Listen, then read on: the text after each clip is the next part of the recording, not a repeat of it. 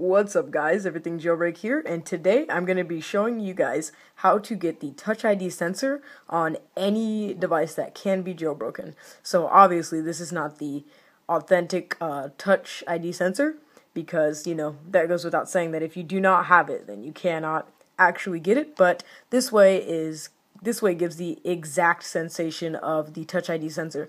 So as you see, this is the iPhone 5 and it does not have the Touch ID sensor. But you see right here, I hold down on my home button and it unlocks my device. So I'm going to show you guys how to do that. So let's jump right in. The first thing you're going to want to do is open up Cydia. So let me do that here. And you're going to want to search Activator. So as you see right there, just Activator, simple as that. That comes from the Big Boss repo, which comes preloaded with the jailbreak, so you don't need to worry about that.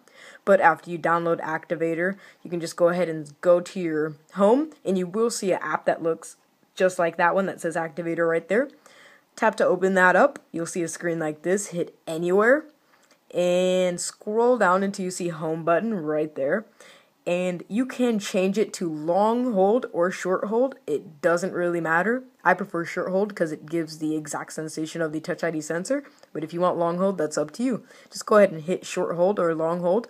Scroll down until you see Lock Screen.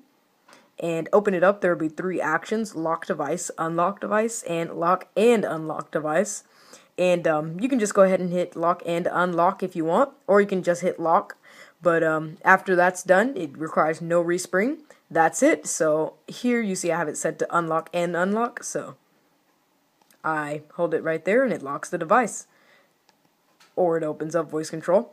But as you see, I'm on my lock screen here. I hold it down and it unlocks the device. So that's basically it, guys. So thank you guys for watching, and we'll see you in the next video.